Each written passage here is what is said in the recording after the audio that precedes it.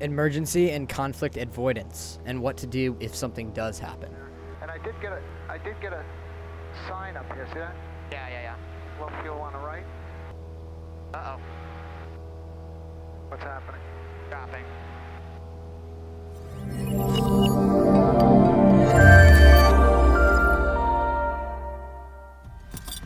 Alright. Clear prop.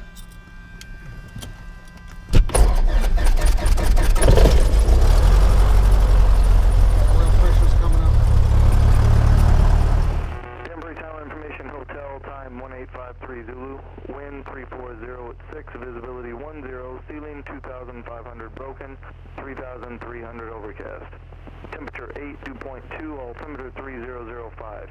Arriving aircraft expected GPS Alpha approach, landing and departing runway 26. Notices airmen. There are TFRs in effect for the New York City area as well as the Nantucket area. For more information, contact flight service. Aircraft utilizing the localizer 8 approach must be GPS equipped. The VOR portion of the VOR. No. At Denbury Ground, Cessna 474 Kapapa at executive taxi takeoff information hotel. Cessna 474 Kapapa, Denbury Ground, runway 26, taxi via Charlie, cross 35. Alright, 26 taxi via Charlie, cross 354 Kapapa, thanks. Now, this wasn't necessarily a normal flight due to the fact that my mom was in the back seat. She wanted to tag along to see what I did in the air, but a big portion of the flight scared her. Emergencies are something that everyone has to deal with at some point, but I never thought I would have to deal with one now. This shows I could have briefed the flight with my mom a little bit better, so she wouldn't have to be as freaked out as she was. When taxiing, you can notice that the oil hood was still open. My mom being a mom, she was skeptical about the plane in general, so this made her even more suspicious. We got up to the hold short line, shut down the engine, and my instructor closed the hood. Although this wasn't a big thing, what is about to occur after takeoff is. Denbury Tower, Cessna 474 Kapapa, holding short runway 26, going to be a VFR departure to the north. Cessna 474 Kapapa, Denbury Tower, right turn out northbound approved, runway 26, clear for takeoff. Right turn out northbound approved, runway 26, clear for takeoff, 0 Kapapa, or correction 4 Kapapa, thanks. I'm bringing up the power. Okay, your airplane. My airplane. Neutral You need a bit of right rudder.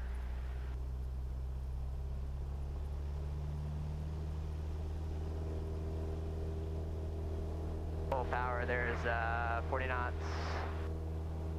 There's 55, rotate. Okay, now, yeah, push it over a little bit so we can see the runway. The winds are pushing us off to the left a little bit here, right? So let's go ahead and put a crab in this way. Keep the nose down a little bit. We're only at 65 knots right there. So let's trim it up. Let's trim it up so we're flying this way. We don't over-rotate. Keep the airflow over the wings, right? Yeah.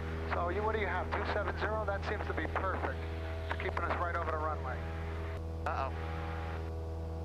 What's happening? Dropping. Okay, it's back up.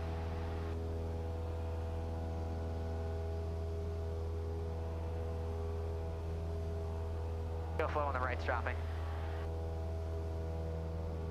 Is it still dropping?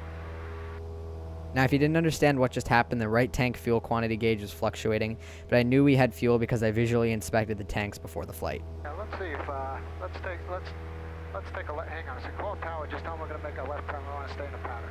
All right. Cessna 4 Kapapa, we're going to make a left turn, stay in the pattern.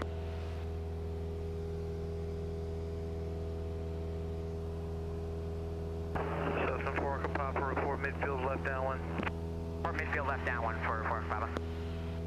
Let's stay up a little high here. We'll stay up about 400 feet high. Pretty slow up here. See, it's still flickering.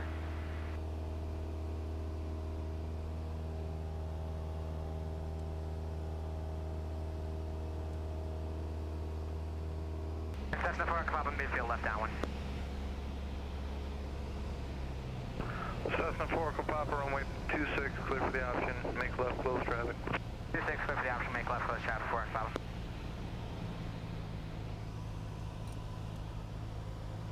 Just keep your eye on that fuel pressure, that's all. I just want to see if... Okay, I'll keep an eye out on it.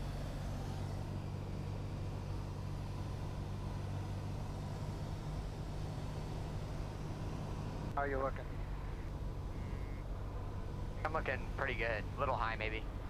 Yeah, probably about 100 feet high, but that's okay. You can probably lose it on the way down.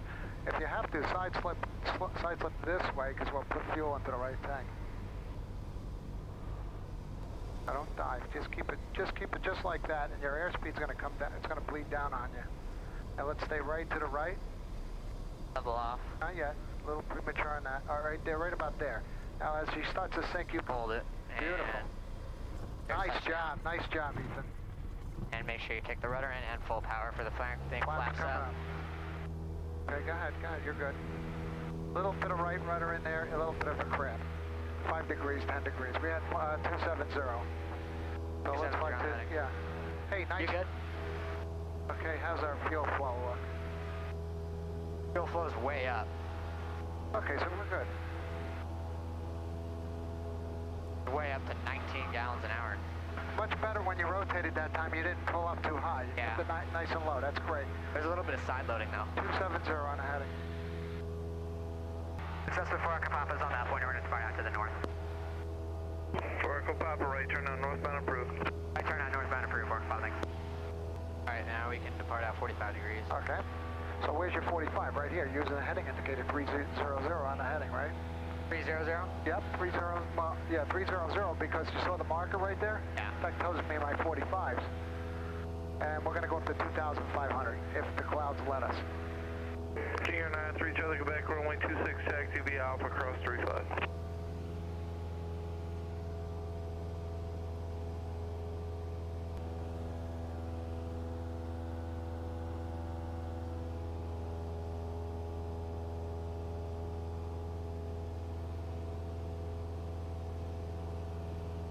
There's coming up 2,500.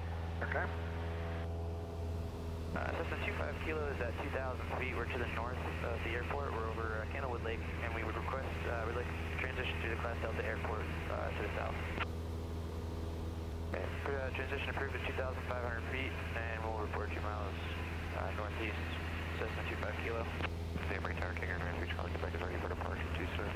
King 93 Charlie Quebec, Danbury Tower, roger, hold short, runway 26. Holding short, Danbury Charlie Quebec. 2,200, we're going to level out. Come back with the same power setting that you had before, which was 1,900 or 2,000. That's going to maintain 90 knots, right? Or did I say 80 knots? It was 90 knots. Okay.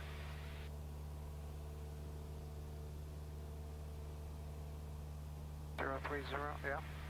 And a very small pitch change, maybe a 1 degree pitch change. How much is that? About a half of that bar right there? Yeah.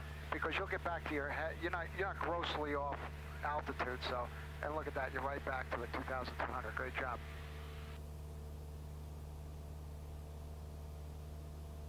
And we're flying over Squan's Pond. You ever hear of Squan's Pond?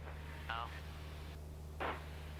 That's Candlewood Lake over here, the largest lake in Connecticut. How you doing? You cold or warm? I'm good. You're fine. good? Yeah. Okay. Okay, right now we're over New Milford. Where? New Milford. New Milford, yeah. And let's turn to the right, heading 330. 330. And let's, well, no, we don't want to climb anymore. Let's descend down to 2,100, 80 knots.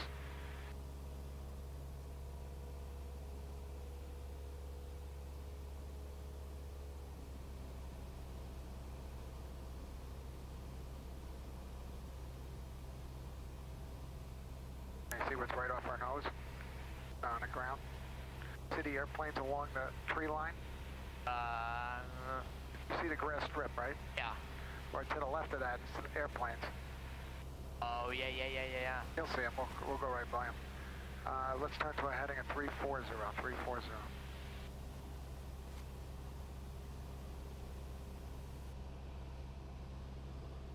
When landing and flaring, does it help to look towards the end of the runway? Yeah, you look all the way down the runway. Okay. Once it starts to flatten out, and a lot of times people do that subconsciously anyway, but I tell them to. Danbury Tower, Cessna 474, Kapapa, 11 miles to the north, inbound landing information, India. Cessna 474, Kapapa, Danbury Tower, report 4 mile right base, runway 26. 4 mile right base, 26, for Kapapa.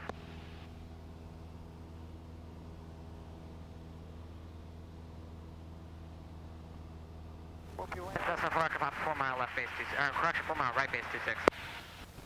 Cessna Oracle Papa, runway 26, clear to land. 6, clear to land, Oracle Papa. Okay, so now I'm turning to where, I'm going to put 26 right on my right-hand side here. Right there, biggity bang, we're right on it. Yeah. That's perfect. Have to reduce power at all? We won't reduce power until we get a little closer, like a 2 mile. Okay. Yeah, then we'll start pulling power back. Otherwise, let's take the ground speed, right? The only thing is it's a little bit of a pitch down. Danbury Tower, helicopter 402, Tango Delta.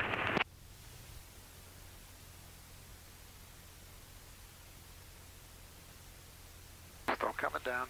Now you want your runway alignment. See down all the way down the runway? Yeah. Okay, we're a little bit to the left, right? So we're gonna crab over, and now you got Danbury Tower, helicopter 402, Tango Delta.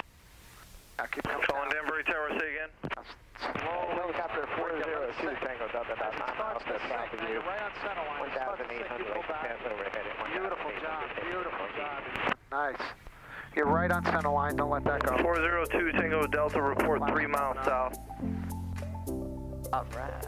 Okay, nice job. And I'm going to come all the way back with the elevator, give you a little induced drag. And light braking, right? Go ahead, you can take it right around here. Practice taxiing. Full left rudder, a little bit of brake. I guess we're taking the last spot again. Avionics master off. Master? Yeah.